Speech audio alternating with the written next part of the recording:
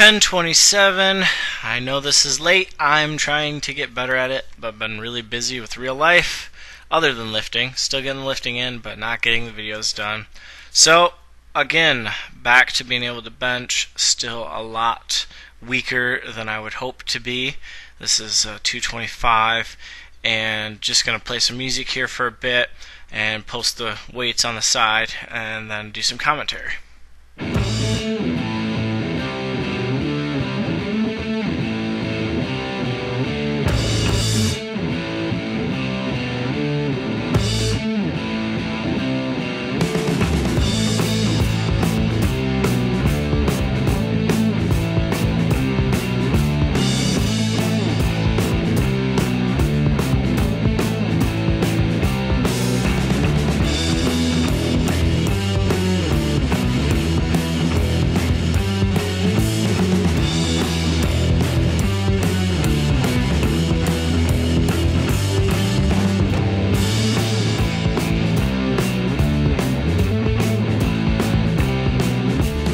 Not really happy with the speed on that or the total number of reps, but I wanted to go ahead and move up 265, doing a couple sets of triples here just for reference. Before my injury and before I took some time off benching, I was doing 295 for multiple sets of triples and doing singles between 300 and 310 to 315. So this is definitely down, and you can see there even 265 for triples is a bit of a struggle right now, but I'm getting there slowly.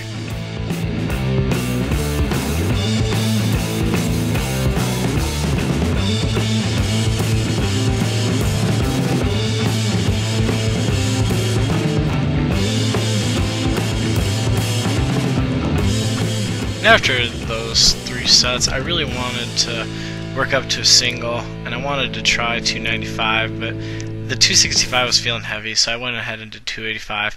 You can see there I had a little bit of a sticking point, so I wanted to go ahead and do 285 again, but I recorded it from the side, and you can see here, look at my bar path. It was really shaky, and I went ahead and watched that and decided, you know what, I'm going to put on the slingshot, force myself to follow the groove correctly. First one was a little awkward, but look at the second one. That's what I want to see. It's that straight diagonal movement from where you start the descent to your chest and then back up. And then I dropped the weight down, 245, just get some reps in. Again, focusing on making sure that I'm getting that nice bar path that is going to be crucial if I want to keep my bench going in the right direction. And I think the reason that my bar path was off is, number one, so much time off benching, but number two, I'm bringing my hands back in, and it's becoming a lot more tricep dominant, and my elbows keep wanting to flare like I would have if my hands were a little bit wider, and because of how I have my hands positioned and trying not to do that, it's this awkward sticking point. But you can see here, took the weight back down for the last set, and last rep, a little shaky, but I corrected the bar path, but the ones up to that felt pretty good. Back to working on the back, trying to go a lot heavier now. Definitely a lot more interested in trying to push the weight here, and not so interested anymore in keeping that super strict form. I've noticed so many people just do this with as much body English as they need, and that's something I haven't been doing. So started off here, this is just 105, and you can see elbows coming up past my back. That's what I want to see, looking really good there. And I put the straps on but didn't end up using them for this set, and the intention was to just try and go as heavy as I could today. So that's 105. Then I went up to 155, and this is what we had tried the other day. Now you can see on these, my elbow's barely hitting even with my back. So definitely need to pull a little bit higher, but I think what was happening is I'm kind of using that little bit of momentum, and then my chest would come back down and hit the dumbbell, so that would stop my range of motion. But 7 reps, that's not too terrible. Definitely had to put on straps for this. That is something that I'm going to keep working on weight just to improve my grip on these. But definitely felt good. Definitely felt like I was getting work in, unlike how I've been doing rows in the past. And then just for fun, I went ahead and put 175 pounds on there. And you can see a lot more body English in there. But again, that's something I just want to do. Let's get some weight on there, see how far we can go, see how much I can do, really force the back to grow. And you can see now the range of motion is not anywhere near what it needs to be. So I watched that, decided, you know what, let's go ahead, let's take the weight back down. This is 125, and you can see now I've got back that range of motion that I want.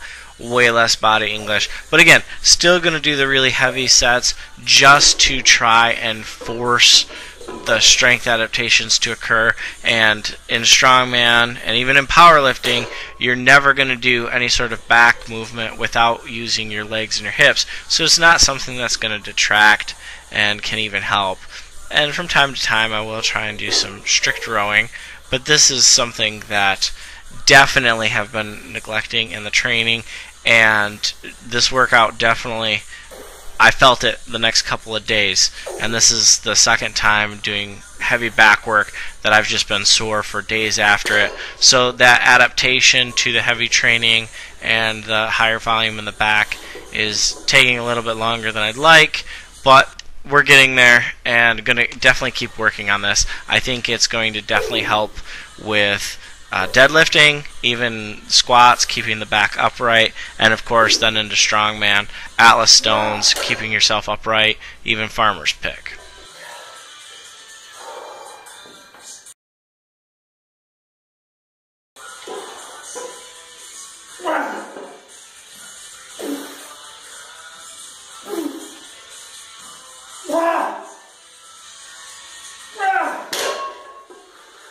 Alright, time for some tricep work. So I wanted to start off with some behind the head tricep extensions, and you get a little bit of a pullover motion, but it's a nice stretch. This is a good way to warm up, and this is 85 pounds here. Just again doing a little bit of warm up, doing a little bit different motion than the skull crushers, which are typical. And one of the things that's pretty fun with this is trying to figure out how exactly to sit up. Normally with Glenn, he just hands it to me, so I haven't had to do this. Watched Richard how he was doing it, and definitely not as good as he is, definitely not as smooth on getting the bar off of myself, but just wanted to show that there. Upped it to 105 pounds. Now we're over to skull crushers and trying to keep those upper arms from the elbow to the shoulder as strict as possible. Just really work on contracting the tricep, building some endurance there and a little bit of strength. This is also not where I would like it to be, but again, 105, getting some reps in, so it's not terrible, but definitely gonna have to keep working on this and fail there. And again, look, oh, almost didn't make it. Definitely not as graceful. Definitely not as graceful. And then just kept the same 105 on there. Did the last set here, trying to get as many in as I could.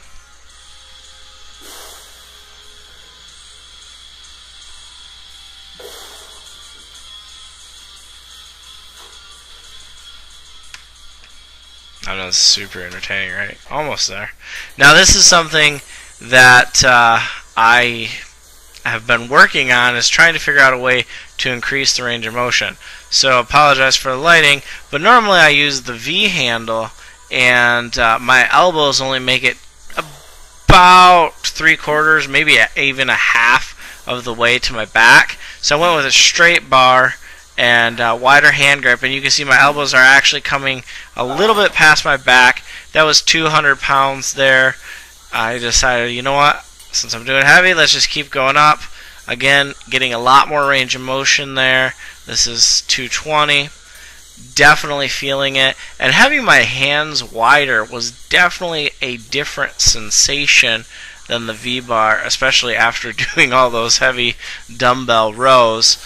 And you can see towards the end there, I'm not getting quite as much range of motion as I was, but definitely more than the V-bar. And then for this last set, I went up to 240 and put my hands even a little bit wider, hitting a little bit more rear delt than I would normally get. And it was definitely a lot harder once I went that much wider. But as far as the range of motion goes, it's about the same. Again, towards the end, losing a little bit. And to finish it up, just want to do some light pull downs. Went 120 and 110 pounds. Just trying to get some reps in there, feel the contraction. And I'm not doing these seated, so I'm kind of doing a splits. Was not very comfortable. But that's it. Going to be throwing up a couple more training logs here shortly, so bear with me. As always, thank you everybody for your support and your comments. I really appreciate it.